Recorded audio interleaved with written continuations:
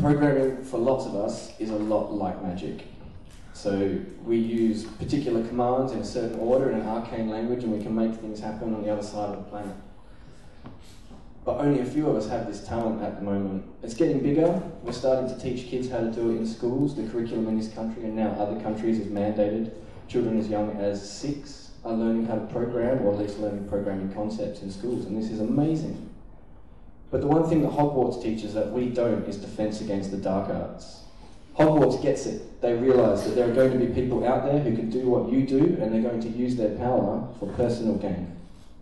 And so they teach defense against the dark arts to their wizards in order to protect them from these hooded villains that come around. We don't do that. This quote is amazing. I think this is one of the best quotes that I can think of for hacking, because it talks about Death Eaters, the bad wizards in Harry Potter, and it's so apt when it comes to today. You might have heard on the news this morning that one of the biggest internet crashes in history happened on Friday. I'll talk about that in a minute. The word hacker is actually about 60 years old. So it was invented in the 40s by a bunch of geeks at MIT. The joke was that it was someone who makes furniture with an axe, using something you're not supposed to in order to achieve a goal because you have nothing else with which to use. And so you can see there are 8 definitions of hacker in the jargon file, which has been around the internet ever since it's existed. This is a geek speak dictionary. It's filled with jargon terms, things that we use every day. And there are 8 definitions of hacker. You'll notice that the only one that is negative is the last one. And that's the only one we seem to hear about in the media. My favourite is number 7. You could apply that particular phrase to a number of people throughout history. Newton, Galileo, Marie Curie, Ada Lovelace. These people wanted to overcome limitations that they found.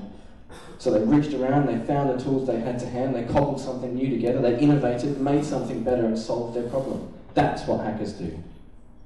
That's the power that they have. The media would have you think that hackers are all hoodie techno villains that do digital voodoo to you down the phone line at 3 AM from some darkened room, twisting their moustaches, laughing maniacally, slamming Red Bull. It's not the case. If you Google the word hacker in an image search, it's hilarious. What you get is a cartoon. It's a person, again, black hoodie, balaclava, green 1s and 0s, because you know the terminal windows on all computers are in that monochrome green still, because it's like the 70s. But this is a message we're being fed all the time about hacking, and this is the problem. It's the root of the problem. We're still using a system that's referred to in the community as security through obscurity. The idea that if we don't talk about security issues, then people won't know them and they're not going to breach security. That's a little backwards. Because the people who are interested are going to jump on this idea, the curious people, the hackers, the guys who have a curiosity they need to satisfy, and they're going to find ways through your system. If you haven't given them a context of ethics with which to use their powers, you're going to find a lot of villains popping up. Haley Partovi founded Code.org, which is one of the best movements in the world for getting kids to code. They started the Hour of Code, they have a free website. If you want to learn to program, get on Code.org. He says that anytime we teach anything at school, we teach ethics with it. You teach chemistry, you expect that the kids you're teaching chemistry to are not going to go home and blow up the shed. You teach karate. Every time your sensei teaches you how to do something, he instills the lesson in you that this is not so you can go out and punch randoms in the street. I am teaching you this skill so that when somebody else comes along who has a similar skill or a greater skill, you will not be helpless. That ethics is slammed into people who are taught these things over and over again. We're not even mentioning information security in schools. It's not on the curriculum. And yet we're seeing our internet crashing on a daily basis now because there are people out there with the skills who lack the ethics. Some interesting people with amazing technical skill who lacked ethics. Oppenheimer invented the nuclear bomb, and his quote then, that is what he said after they tested the bomb. He was mortified at what they turned his work into.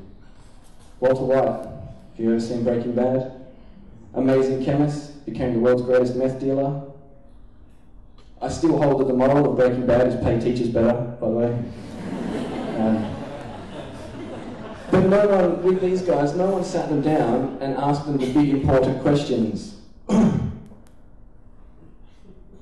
So we're seeing people jump out there who have this skill, who are able to take down things like the Federal Reserve, people who are able to hack your system and use it as a weapon, people who are able to take your information and sell it on, or get into your computer and lock it down and then sell your information back to you, because of the ignorance in society, because the fact we're not teaching other people how to do this, how to protect themselves at a very basic level.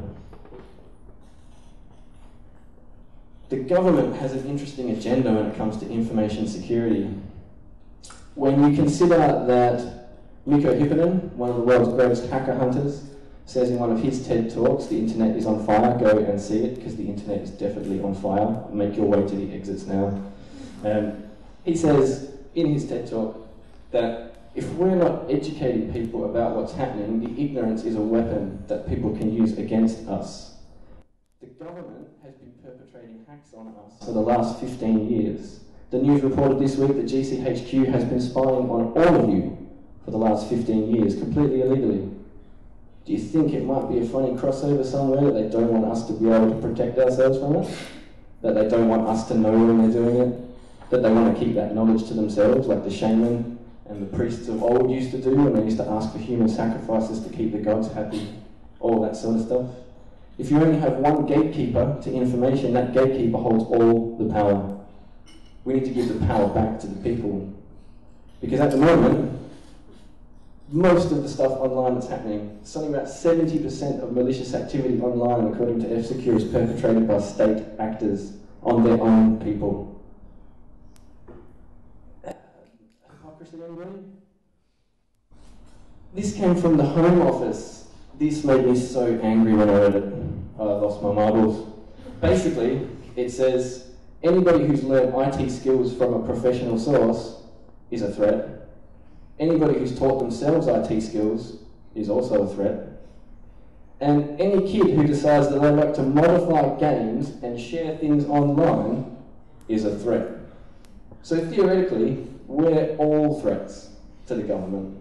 And the Home Office put out this document to tell police and local authorities to watch out for people with these skills, because they're threats. They're possible terrorists or criminals. Pats off on the back, terrorists. It's ridiculous. Every single one of these jobs contains skills, access, equipment that would allow them to commit serious offences. We've seen recently the lengths and breadths of the damage that some of these people can do. Bankers. When we offer them too much trust. Okay? Soldiers, they definitely have skills to commit serious offences. It doesn't get much more serious than murder.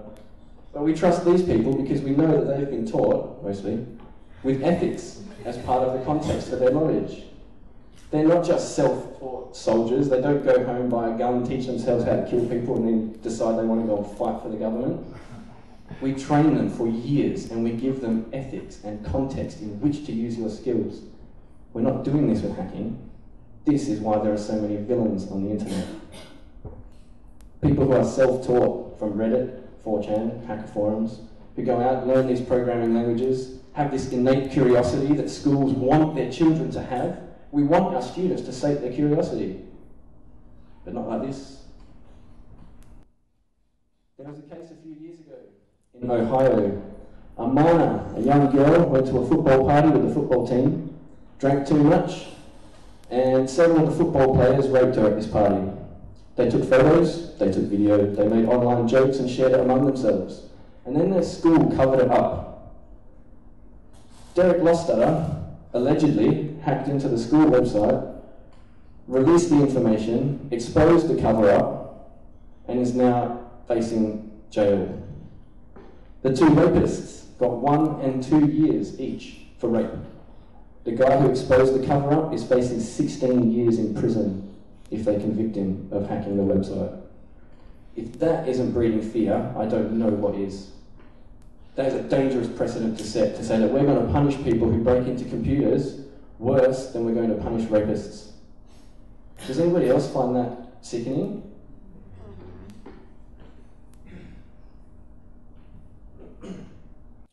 Mikko is one of my heroes. This guy's been on the internet ever since it's existed. He's got a quarter century of experience in shutting down the baddest guys on the web. And he tells you that any smart device in your house is exploitable.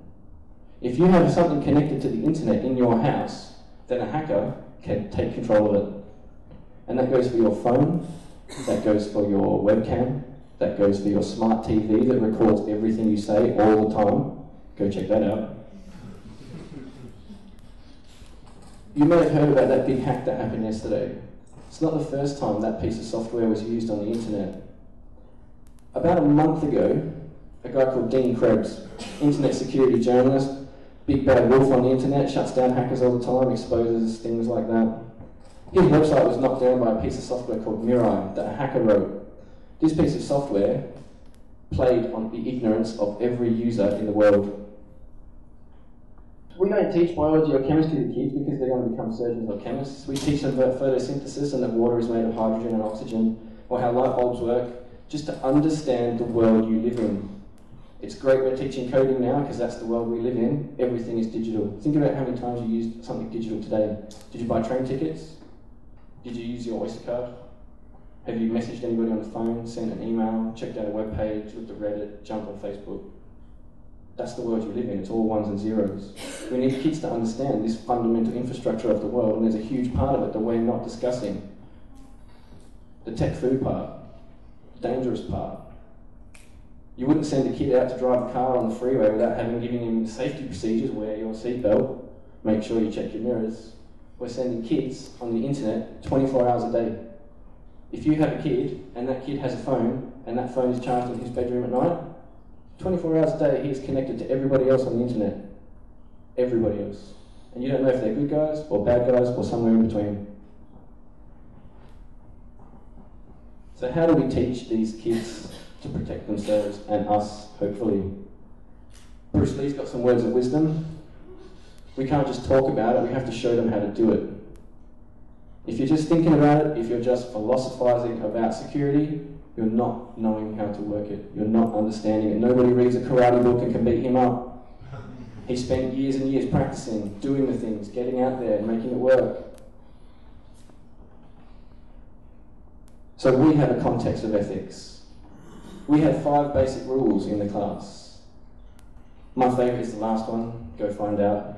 I don't know is swearing in my classroom, because Google exists. We have the entire repository of human knowledge at our fingertips 24 hours a day. If you're not asking the questions you don't know the answers to, get out. The MrC, which is the software that took down the internet yesterday, we don't know who ran it. A few weeks ago, the person who wrote it gave out the source code to everybody for free. When Krebs was attacked, he was attacked with what's known as a DDoS attack, distributed denial of service. It's where you take a whole bunch of other computers and you bombard one computer in order to shut it down. They use 380,000 Internet of Things devices from around the world. We haven't seen a global botnet like this for a very, very long time. This piece of software that hacker wrote, what it does is it goes out, it checks if you have one of these pieces of equipment, and this is only a very small section of the database that it uses. So you can see out there, it says manufacturer in the middle column, and on the left it has username, password. If you have a device that's on this list, it's very likely that somebody has pwned it by now. Because all this piece of software does is it tries everything on the internet. It will say, okay, so you're running one of these ACTI IP cameras. Let's check if you've changed the root password. How many of you guys here have changed the default password of your router at home? Or have you just left it as admin or change me? Right? So that's kind of like leaving the keys into the front door of your house and hoping that nobody comes in. Because this botnet is probably already in. All it did was go and try the default password. If it didn't work, try it on, because there'd be a million other suckers that haven't changed the password either. They built a botnet and they attacked Krebs with 620 gigabits per second of information. For those lay people, that's like opening 20,000 YouTube videos at full high def at once. That was the first day. The third day, they attacked somebody different with twice the power. It's exponential. If you haven't changed your password, then your system is a weapon that they can use against someone else. This is the cost of your ignorance. And nobody's told you to do that. Nobody sat you down, you got your router, there's a little tiny bit in the bottom of the conditions that says change your password, but that's it. There's no education on it. Yesterday's internet attack, they used 10% of the power available to the Mirai botnet. Just 1/10 of the power they could have used. They took down so much of the internet. Twitter, Reddit, Netflix, Facebook, all these sort of places completely shut down. Nobody could get to them because they used 10% of the power, but they changed the attack. Just like my first quote, Severus Snape, many-headed, ever-changing. First attack, they found out how to stop us there. Let's mutate it a little bit, attack something different and see how much more damage we can do. We need to start breeding superheroes. We need to start giving kids an ethical context, giving them these amazing skills, this incredibly powerful knowledge, and sending them out to do good in the world. Not continuing to allow people to teach themselves in darkened rooms at home and have no idea of what they're actually doing. Part of me is telling you that that Mirai attack that happened yesterday, some 15-year-old kid in his bedroom who stumbled across a piece of software, doesn't know what it does, threw it out on the internet and wreaked havoc. Troy Hunt, the CEO of HaveIBeenPwned.com, says that most of the people that come to him with information that they had stolen didn't know what they were doing when they did it. They're what we refer to as script kiddies. Took a piece of software, ran it, it did something amazing, something completely illegal, and now they're finding themselves holding the bag when the FBI come knocking, because nobody told them what they were doing. No one explained the consequences of their actions. There's a three-pronged approach to breeding more digital superheroes. The government needs to chill out a bit. They need to relinquish their power and let citizens do their own work. We can't continue to have security through obscurity. Trying to hide it from people is clearly not working. Half the internet fell over yesterday. Teachers need to demand more resources to teach this stuff. The government put computing at schools, put £3 million into teaching coding in England. That works out to about 150 quid per school. That's one training session for a teacher and 2 Raspberry Pis. Not quite enough. Industry, guys like Google, Amazon, need to start assuming the mantle of improving security because it's your ignorance that is costing them millions every day. All of those websites that fell over yesterday, that would have cost them a lot. And that's because we didn't change our default password. If they told us that, maybe it wouldn't have happened. Maybe Mirai wouldn't be as powerful as it is. They're getting sued over their EULAs. They need to make your EULA the license agreement that nobody reads and everybody just ticks OK because I want the service. They're being told they need to make them more user-friendly so you understand what you're signing away. F-Secure, Finnish company, did a really great experiment with some free Wi-Fi in London. One of their conditions for the EULA was your firstborn child. Everybody said yes.